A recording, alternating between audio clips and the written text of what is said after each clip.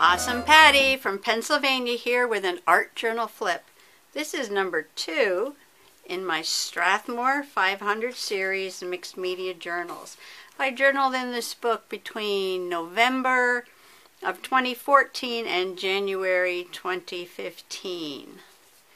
This is way back in my early Sketchbook School days. So there's a lot of note-taking.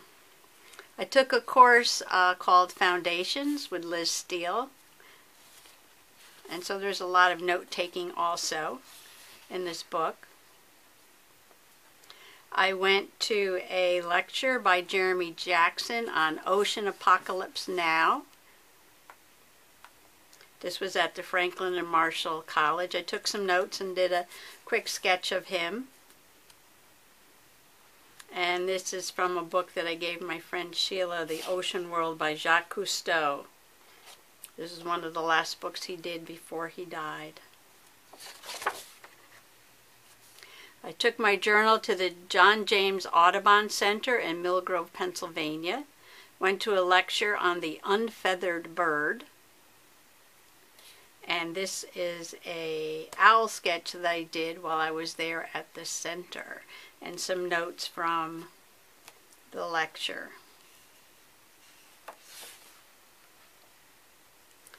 This was homework from the course. We did a blind contour.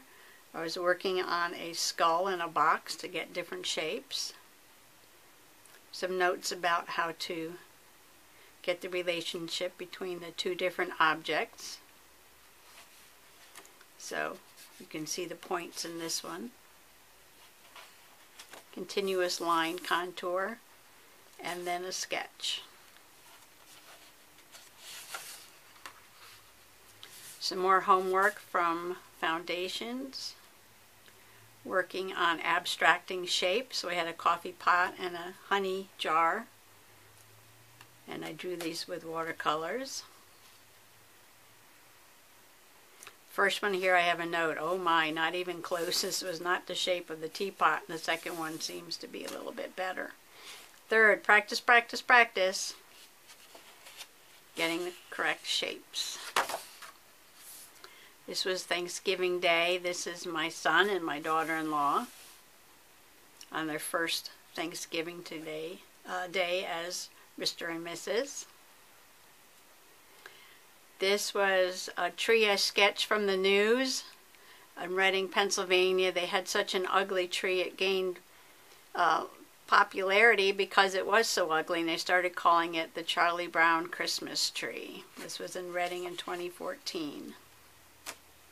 There was a big to-do over whether they should leave it up or let it stay or let it throw it away.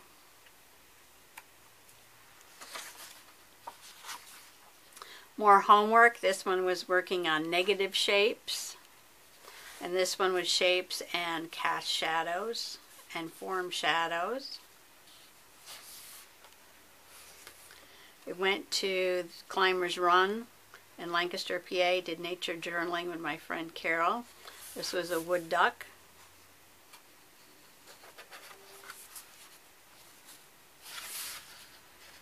Some more homework from Foundations. Still working on blocking in simple shapes. Getting the shadows correct. This one was homework called Feeling Edges.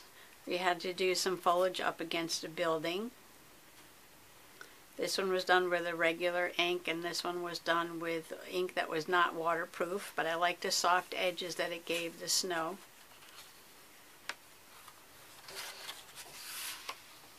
More homework, abstracting shapes. This side I was working on a mailbox with the basic shapes, pulling them apart, and a birdhouse, working with the basic shapes. And this side I did a planter, pulling the shapes apart, and this was a sundial.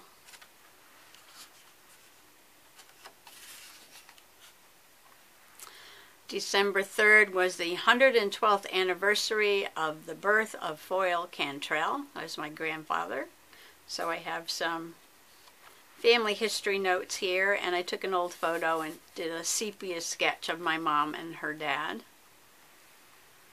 On December 4th, I went to a lecture by Danny Gregory at Kutztown University on Everyday Matters. And I took some notes, and I sketched him while he was talking.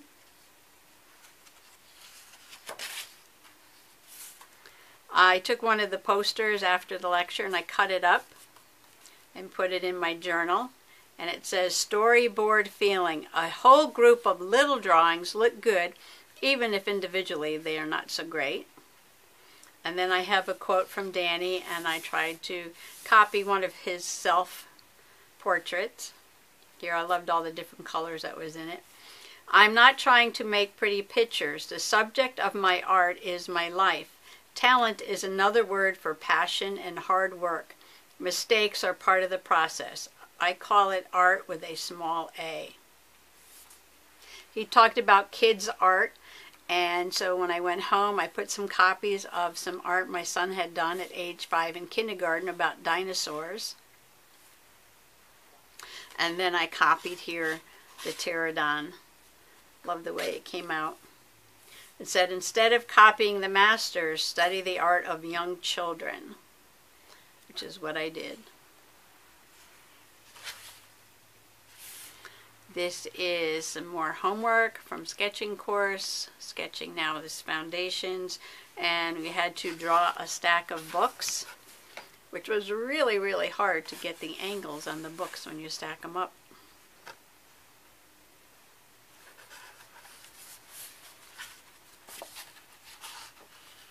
Some more homework, constructing volumes. You had to draw a chair. So I did a quick sketch of a chair, and then in these pink lines, I checked out and found out that it was all wrong. These two distances should be about the same, so this part is too tall, this part is too short, the legs didn't line up, this leg was too far forward, and this didn't align with the leg down there. I did draw it over again here. So I have all the correct measurements, and the legs are all lined up. Everything nice and square, correct proportion. I took my journal on November 7th to the Delaware Art Museum with Sheila, Rosemary, and Morgan, all Sketchbook School scholars. Love the statue in front of the museum, so I did a sketch of that. There's a pair of socks that I bought at the museum as a souvenir. I love the Van Gogh sunflowers that were on there. We were seeing a exhibit by Brian Selznick. Another lesson on December 11th, drawing with ink only. And I know Liz Steele loves to do teacups and teapots, so I got out some of my teacups and teapots, and yes, most of my teacups do have dragons on them. And I got very frustrated, and I wrote a little note to Liz. It says, you said that you are not good at drawing people, but I am beginning to believe that teacups and teapots are the same as people. They all have their own quirky shapes, sizes, styles, and colors. Their unique characteristics make them a challenge. Back to the Audubon house. This was John James Audubon's table with specimens, all natural specimens, and some of his drawing and sketching supplies at the Audubon Center. I did that bird over again. This is the bird that I did back at the beginning of the book. I did him again. Put a little more action. This one he looks kind of stiff, very stuffed pose. So this time I tried to make him look more alive. And then I took some notes from the Audubon Center there about how the great horned owl is called the tiger of the air. This was at Nolde Forest Environmental Education Center. It's an old Nolde mansion. The family donated it to become a state park. It was the first environmental education center in the state of Pennsylvania. This was a special door that opened up to the nursery, and it has little Mother Goose rhyme figures on it. This was the outdoor patio, working with Liz Steele to get the correct angles on the buildings, correct proportions. It's called a measured setup. This was a little fun with Sketchbook School. Student Lynn Cohen, and I don't know why, I can't remember, but everybody was drawing portraits of Lynn and pasting them on the Sketchbook School Facebook page, and then it was tired when I was getting to go to bed, and it dawned on me that I was the only one in the world who had never drawn Lynn Cohen, so I got out the sketchbook and drew a quick sketch of Lynn Cohen.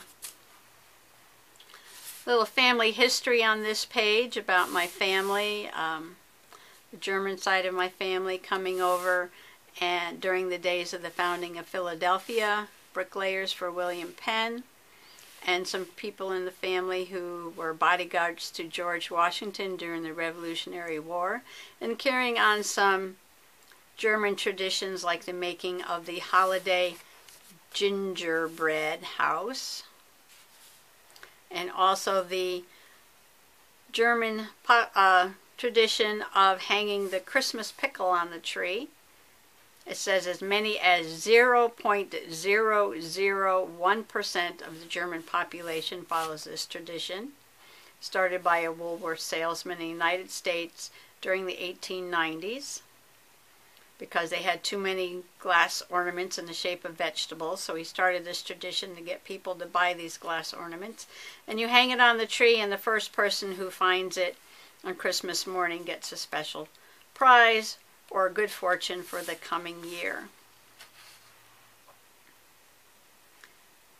It was just a snowy day in December, and sketching of the snow coming down with some trees in the backyard, and a copy of my poem, The Winter's Night Blessing, on the winter solstice.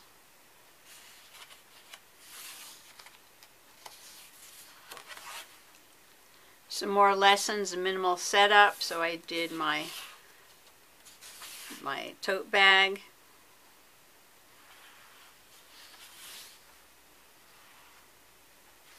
Gesture setup.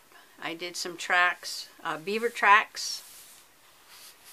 And then on this side I did the beaver skull and some sticks that the beaver had chewed on. And you can see these red marks here, called establishing the major edges.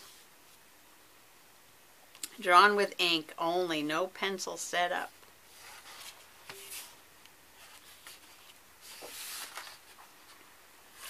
Here I am channeling my inner Frita Kahlo. I actually have a dress. This is my dress.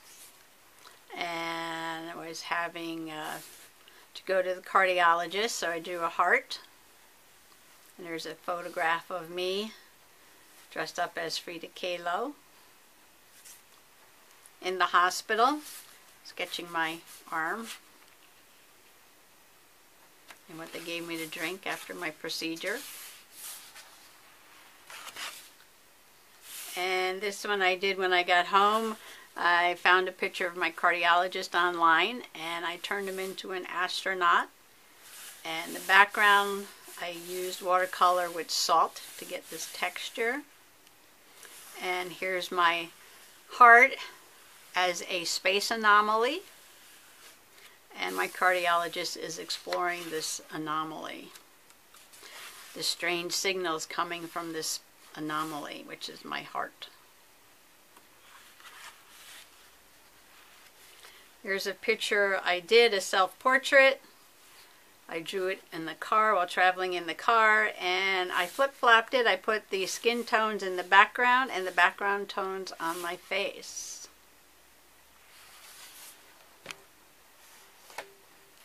Some more homework working on angles, roof angles.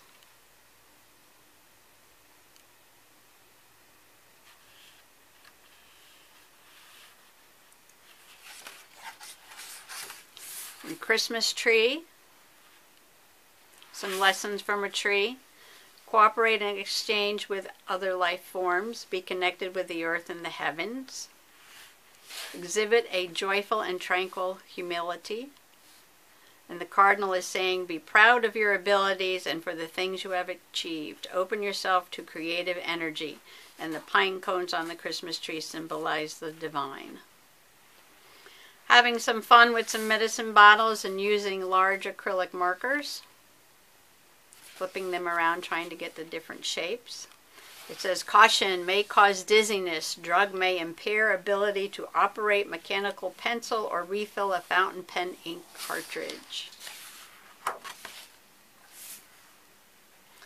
This is a capote coat that I made from an antique Hudson Bay blanket.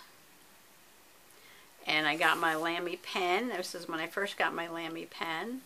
And I sketched the coat, and then when I went to put in the watercolors, my lines kind of melted away because the ink that came in the cartridges was not waterproof. So I took a refillable cartridge and I put in some Noodler's bulletproof ink and then put the watercolor, and you can see how it did not affect the lines that time. So we have two different versions. Not waterproof, waterproof. Just a little nature journaling. This is a goldenrod gall. And an apple tree on January 2nd. The apple wassail. Here's to thee, old apple tree. Stand fast root, bear well top. Pray send us a howling good crop. Every twig, apples big. Every bough, apples now. It's the old English apple wassail. This is my Lamy Joy calligraphy pen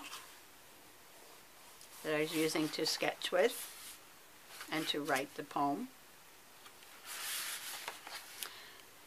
It was raining this day, so I sketched my new boots. They have all little owls on them, and it's quite the brilliant pink background. Another little apple tree.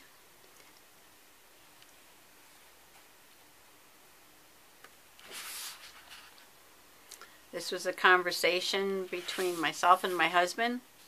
I told him I'm going out for a walk. He replies, it's too foggy. I'm only going to walk around the yard. And he said, a raccoon will come out of the woods and attack you. So I stayed in the house and I drew my attack raccoon. Some notes from Sketchbook School Beginnings on creativity. After watching all 6 of the Hobbit and Lord of the Ring movies, I decided to draw some round Hobbit doors, inside and outside. This is the fancy hardware on the inside. This is what it looks like on the outside. There's a cold, windy, snowy day. I was making a veggie juice. So I sketched my juicer and some carrot, celery, spinach, and apple. Adding some letters to the page. Going to a portrait studio.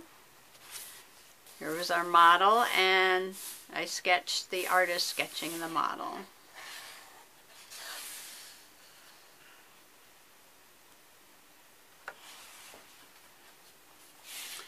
Exploring textures.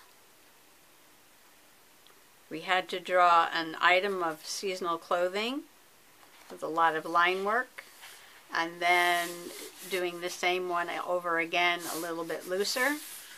They look almost the same, but you'll notice this one has a lot of very fine lines. And I did add some bling because that bling is really on the hat. And this one, just with the watercolors and not so many fine lines, and adding a little more bling. This is my favorite hat. It's very warm, has a felt lining. And inspired by Kosha of Sketchbook School, done is better than perfect. Thanks for watching. Bye-bye.